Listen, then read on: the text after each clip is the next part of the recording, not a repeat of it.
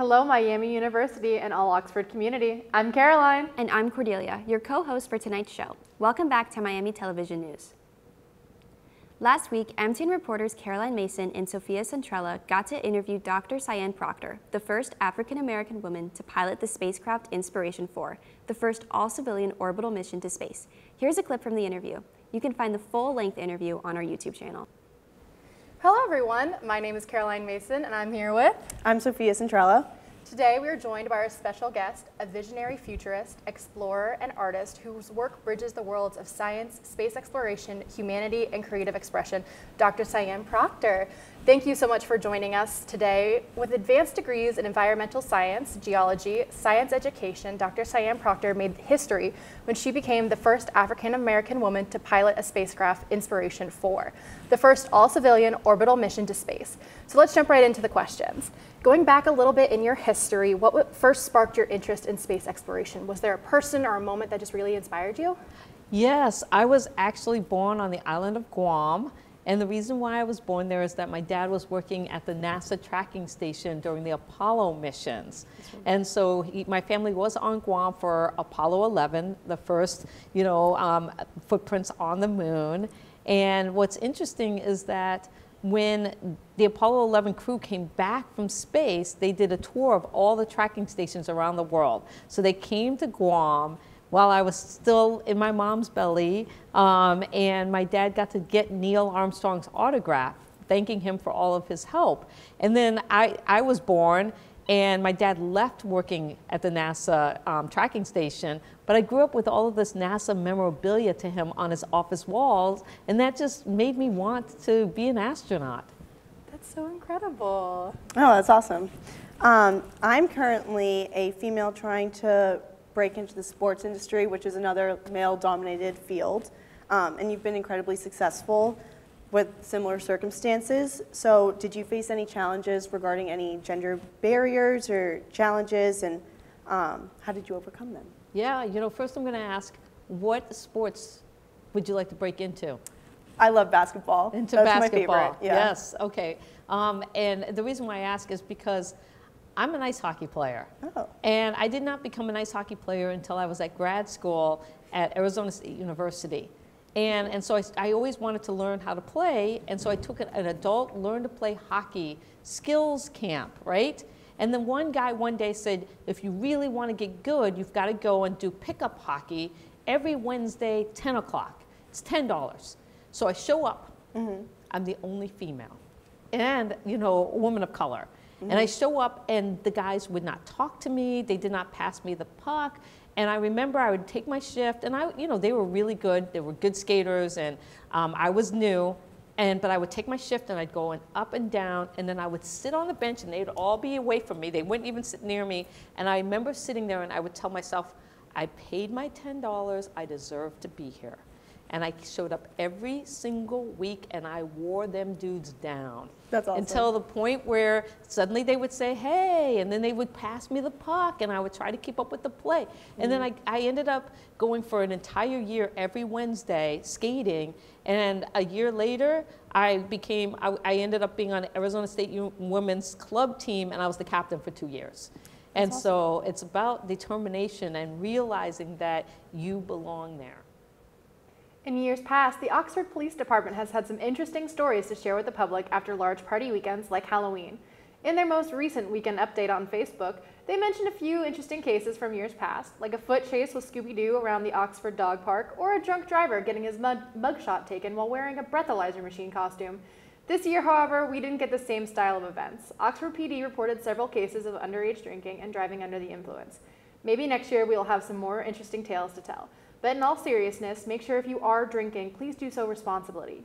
You might not be just endangering yourself, but those around you. Last week, MTN reporter Grace Wilson got to interview with Oscar-winning documentary maker Stephen Bognar. Here's a clip from the interview. You can find the full-length interview on our YouTube channel. Hello, my name is Grace Wilson, and today we are joined by Oscar-winning documentary filmmaker Stephen Bognar. So thank you so much for joining us today, Stephen. Thank you. Well, thanks for having me, Grace. I appreciate being here. Of course, absolutely. So he is most known for his documentary American Factory, which is about a Chinese billionaire who opens up a factory in Dayton, Ohio, so very local to here.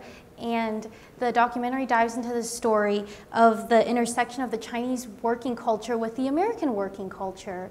So I wanted to just get into it and sort of ask you about your career in the documentary. Sure. So I wanted to ask you, what was the process of making the American Factory documentary like, from the concept to the final cut? Wow, it was a 3-year journey, Grace, filming for 3 years and then 18 months of editing. So by the end, and with all the travel we did, it was 5 years of our life making the film. It was a great honor to be on this journey, to try to tell this huge story. But we also realized early on that we were inadequate to tell the story. Me and Julia, my partner, my late wife Julia Reichert, and I, we were the directors of the film. And we started, it was like this dead factory was coming back to life, and Americans were being hired, but Chinese managers and engineers were coming over from Fujian province, from Fuqing, where Fuyao's, the company's called Fuyao. The headquarters of Fuyao was in Fuqing, in Fujian province. They were coming to Dayton. For them, Dayton's like an outpost, right? It's like this weird, what is this place? But they were gonna set up apartments and lives in Dayton, Ohio for a year, for 2 years before they go home. So they were not gonna see their families for like 2 years. And when we were making the film, we were following the working folks from Dayton. It was fascinating to see the intersections, as you say, of Chinese culture and American culture. But we realized we were missing a huge chunk of the story because we're not Chinese and we don't speak Mandarin and we're not culturally Chinese. And we needed to find Chinese documentary filmmakers with whom we could collaborate. Miami University is set to begin offering fully online undergraduate degree programs starting next semester. Degrees such as English, cybersecurity, hospitality management, and many more will be available entirely online, along with micro-credential programs in a variety of fields. Now heading off to sports, we have our sports anchor, Zoe Gutierrez. Hello, my name is Zoe Gutierrez, and welcome to the Miami Sports Update. In Week 11 of college football, the Redhawks went on the road to face the Ball State Cardinals. Miami had its 4th straight win Tuesday by defeating Ball State 27-21. Brett Gabbert threw for 219 yards and 3 touchdowns, bringing him to 75 career touchdown passes. This moves him past Zach Dysert for 2nd place in program history, only behind Ben Roethlisberger. This edition of the Redbird rivalry absolutely delivered in a monsoon. The game really went back and forth from start to finish, and it quickly began. After an opening interception, Miami would look to punt it away before Ball State's Brandon Berger picked off Alec Bevelheimer and took it the entire length of the field to give the Cardinals a 7-0 lead. The very next drive, Brett Gabbert responded by finding Reggie Virgil open for a 34-yard TD to tie the game at 7. The scoring on both sides continued as Ball State would kick 2 field goals in consecutive drives, and Miami would score 2 touchdowns, also on consecutive drives to give them a 21-13 advantage. The 2 drives for Miami saw Brett Gabbert continue to bully the Birds by finding both Reggie Virgil and Kevin Davis open for a pair of TD passes. The third quarter was a low-scoring quarter that saw Ball State even up the game at 21 after succeeding in the 2-point try late in the third. In the fourth, Miami's Dom Jobin made 2 clutch field goals, both inside 40 yards, to give Miami a 27-21 lead.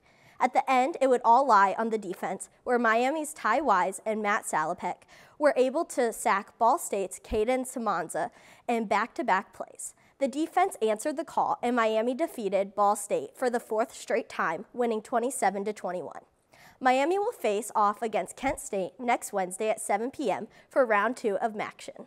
Onto the ice, Miami Redhawks faced off against the RPI Engineers this past weekend.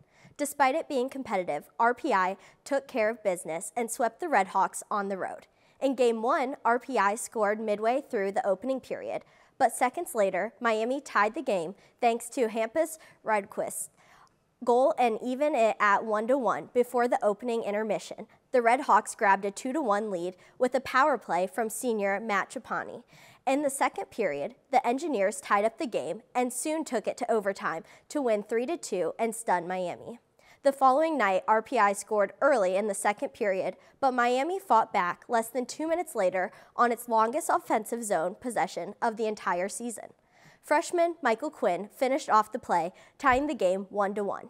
Tied 1-1 heading into the third, RPI would score a game winner with only 4 minutes left in regulation to give RPI a 2-1 win and the sweep. In Game 2, Bruno Bruveres made 15 saves in net for the red and white. Coach Noreen and the Redhawks will hit the ice again next weekend for a two-game series against the Huskies of St. Cloud State in St. Cloud, Minnesota. On November 6th, the University Libraries, Humanities Center, and the Howe Center for Writing Excellence gathered in King Library for this year's celebration titled New Books at Miami. The event celebrated the induction of published works, specifically written by Miami faculty. Authors who were present offered micro-talks about their work. Among the authors speaking were Stephen Kahn from the Department of History, Emily Legg from the Department of English, and Rosemary Pennington from the Department of Media, Journalism, and Film. The Oxford Community Arts Center will host Empty Bowls, a benefit soup luncheon featuring ceramic works from local students on November 9th. Guests will get to choose a unique bowl to eat from and to take home, serving as a reminder that there are millions of people with empty bowls around the country. The cost is $15 per person and kids eat free. Proceeds will go to organizations that help supply foods for local families in need. Event organizer Oxford Empty Bowls encourages all to support local artists in this luncheon, which will be held from 11 a.m. to 2 p.m.